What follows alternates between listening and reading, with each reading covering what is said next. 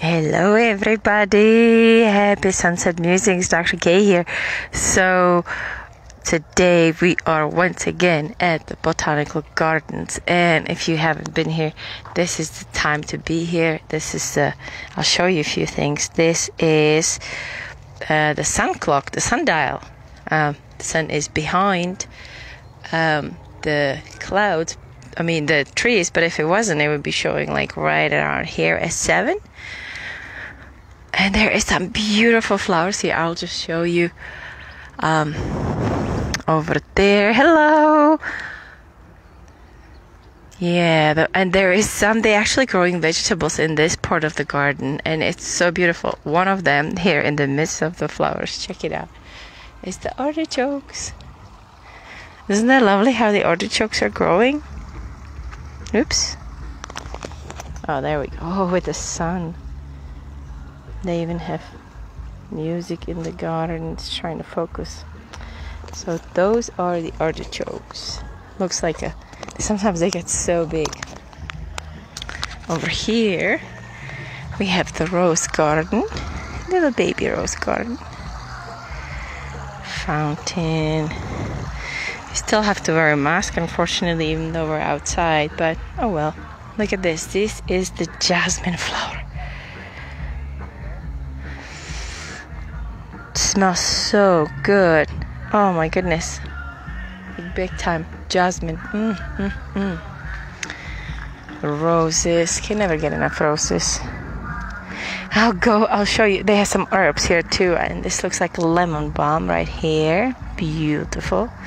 That one is really good for the nervous system at night, to help us calm the nervous system and to sleep peacefully, or more peacefully at least. Ooh, this beautiful plant with the white flowers, that is yerba mansa. Let's see. Oh yeah, there we go. Yerba mansa right there. Anemopsis californica. And what this one, it's really good for inflammation. The roots primarily, but we can make tea out of the leaves and the the white flowers. Very healing plant. Okay, let's look at the veggies, you guys. This is gonna be awesome. This is a massive artichoke. Look at this. Oh my goodness. Oh no, is that artichoke? Yes. Look at the size of it. Okay, I'm gonna step back. Look at the size of this artichoke. My goodness, it's taller than me. I'm 5'2", and I go till about right here. Look at that. Oh my, this is going to be beautiful. Incredible. Eggplant is a little baby eggplant here. This, I think, is, I don't quite know what this is. More artichokes over there. Oh, look at that in the back. So here we have squash, little baby squash. Ooh, lovely. Aww. Artichoke is oh, this is rosemary, but we know rosemary. That one we can make tea out of it, some lemon. Really good for the respiratory tract. They have tomatoes. Oh wow. It's the best thing to have a garden, because we have 2 growing. Look at that peas over there. Ooh. That looks really yummy. This is going to be a sunflower. Oh my gosh, these are little baby peppers over there. Do you see that? There are yellow ones and red ones. Aww. And here it looks like a corn. Oh, let's check it out. Oops. Oh yes, that is corn. My goodness. Watermelon somewhere in here. A little baby one. There, that beautiful chard. Ooh. Oh, and they have so oregano right here. This looks like some chives. Oh no, this may be even garlic. This looks like garlic. Let's smell it.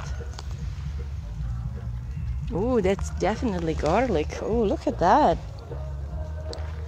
The chard is so just delicious. Chard, leafy green vegetables are so good for our organism. Kale, chard, mustard greens. They're harder to prepare for most, because we kind of are not taught that, but it's just so simple. I always just cut them up and saute them with some oil and a few spices. Oh, marjoram, my favorite. And this looks like some kind of rhubarb. Oh, this looks like rhubarb. And it's so nutritious for our organism, these leafy greens, and it's highly alkalinizing. So yeah, look at that, you guys. And there is the beautiful sunset behind trees. Let me go back to this beauty over here so you can see it a little better.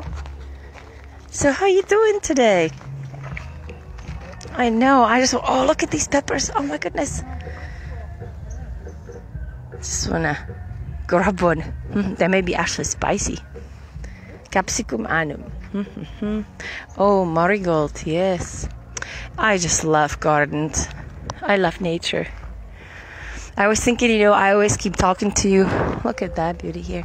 I always keep talking to you about truth and how to connect to truth. And I thought nature just is truth. There's no questioning. There's no judgment. This is little baby. Looks like orange, possibly. Look at that. Little baby tiny orange. Aww. And here's our sun. Good night, sun. And I thought today, sometimes the bigger truth is a little overwhelming. So it helps. I thought, okay, how can I just every day and in every moment choose?